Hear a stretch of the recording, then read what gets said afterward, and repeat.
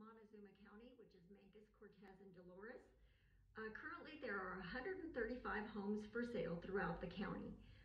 The cheapest one is just for $105,000, and it's over in Cortez, outside of Cortez. And then there's also some great deals in town Cortez. So why are you renting? There are great owner financing homes out there, even if your credit is bad. So first thing is always talk to a lender or give me a call and I can give you some advice on who to call.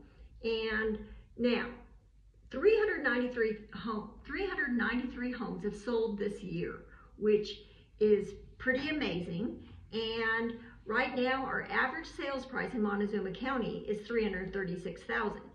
Compare that to over in Durango, which is La Plata County. That's $622,000 is their average sales price. Yowza. So the cost of living is definitely cheaper here over the mountain in Montezuma County.